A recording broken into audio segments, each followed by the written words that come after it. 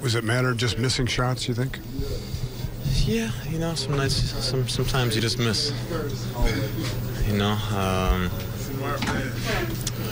the fourth quarter's been our strongest quarter in the last little while. You know, that's when we've been really good.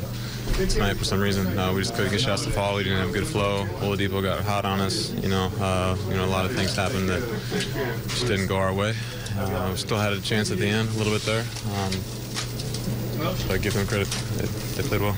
The amount of threes that you hit in the fourth quarter, personally, are you almost surprised or shocked on a night like tonight when you're open and it's fourth quarter and they don't go in? I don't know if surprise is the right word. I mean, disappointed for sure, you know. But tomorrow's another game. What did you learn most about yourself as a group in the winning streak, you think? Well, I think, I mean, we went from we were pretty low after the first however many games it was, and just nothing seemed to be clicking. So I think, you know, we all know what we can be as a team. We know we're going to keep evolving as a team as players start coming back in and play. So I don't know if we learned anything, but I think it's just we had a lot of fun playing basketball, and it's good to know that we can do that with this team, this group, and that there's, as long as we stay healthy, there's a lot of good basketball ahead.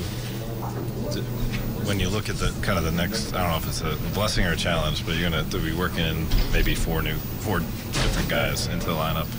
Do you feel like what you've been through already can help with that process, because you kind of had to, you know, figure out how to keep moving forward even though you're figuring stuff out? I think it just reminds you that you have to have patience.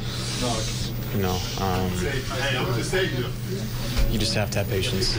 I think even for me coming in last year and being new, and you know, it just took a little bit of time, and it's going to be the way it is with Isaiah, and even with Tristan coming back, Derek coming back. I mean, we have to remind ourselves that, you know, it may not be smooth sailing in the beginning, but I think we all, you know, we have a veteran group that's shown that it knows how to adapt, knows how to evolve. We're going to figure it out, and that's exciting.